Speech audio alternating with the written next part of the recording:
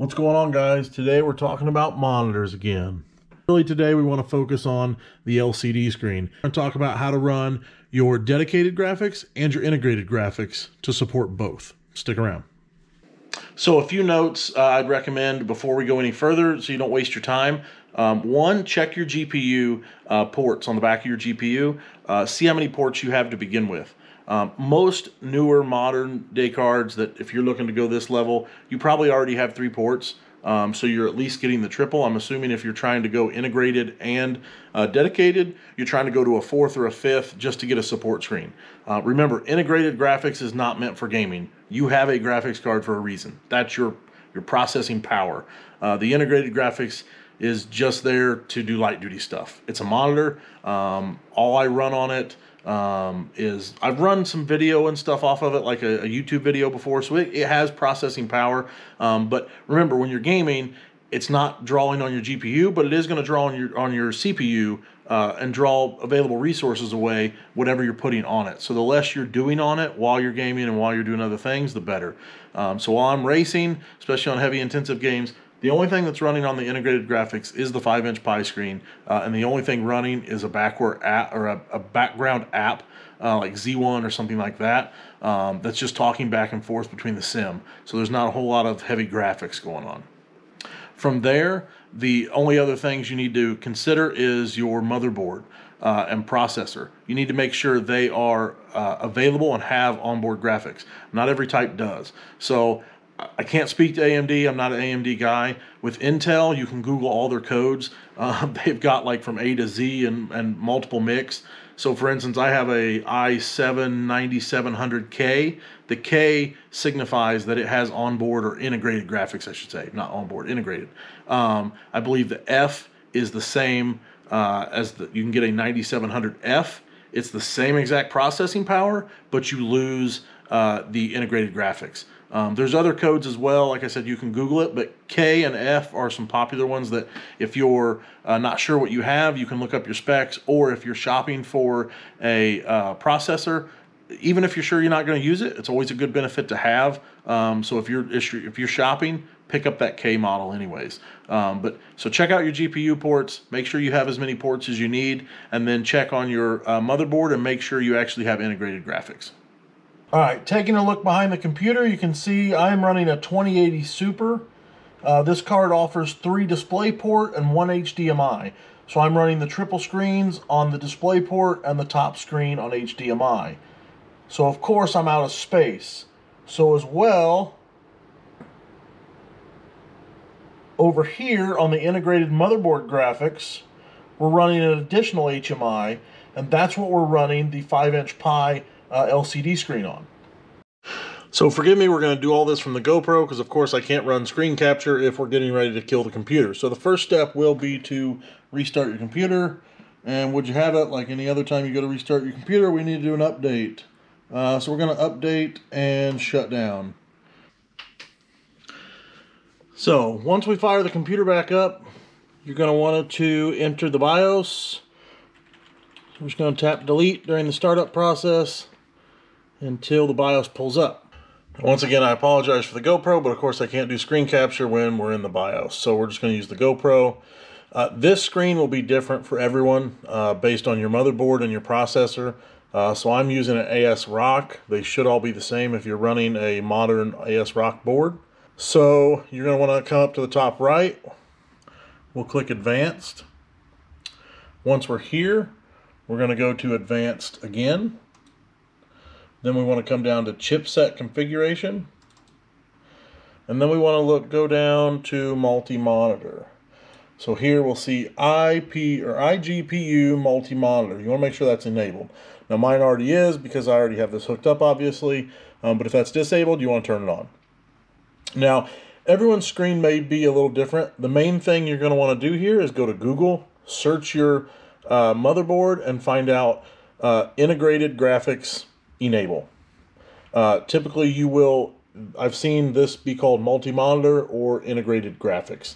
So if you just kind of dig around, don't change anything unless you know what you're doing.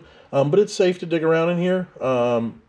Just try to find that and turn it on. Once you're there, we will exit.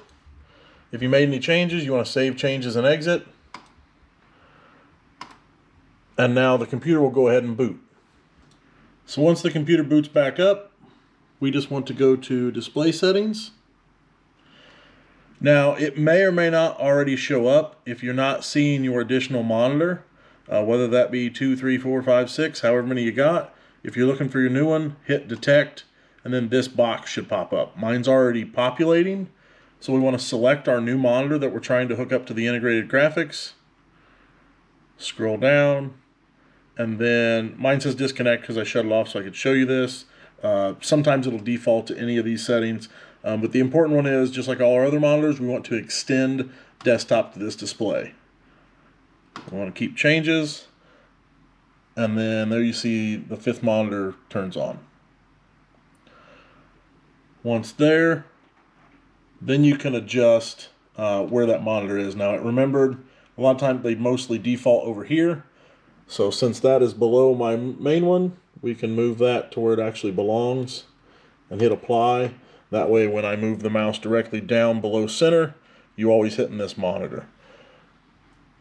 So, and essentially that's how all these monitors work. Now, of course, 1, 2, and 3 are all go as a single monitor. That's through the Nvidia Surround. So Nvidia Surround makes those essentially one monitor. And this is my main display. So when I launch a game, it launches on the main display, which is number 2 because of this. So by extending monitor 1 and monitor 3, they both run off of this. By extending, these monitors, when I'm in game, run as independent screens. I can still click on them. I can run chat menus. I can run my Z1 software. I can run whatever I want on these screens because the game only shows on these, because that's what I've selected as my main display. So while we're on the topic of the support screen, I did want to take just a minute to go over what this 5-inch LCD is. I get a lot of questions, and when I'm on the forums, it drives me nuts. I see a lot of guys post pre-made products at like $500 and $600 for a 5-inch LCD that does nothing more than this. It is just there. You hook it into your computer and run it as a monitor. Some of them will sell you a pre-made software like Z1 that I run. And of course, it's not hooked up because the game's not on. You'll get a pre-can to that. That software that I run is $14 one-time fee. So what this is just an LCD Pi Raspberry screen.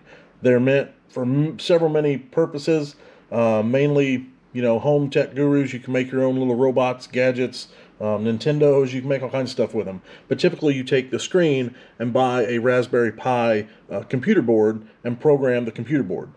In this case, we don't need it. All we need is the screen. We're not actually buying the computer board and going through all that trouble. But when you look them up, for instance, this is a 5-inch.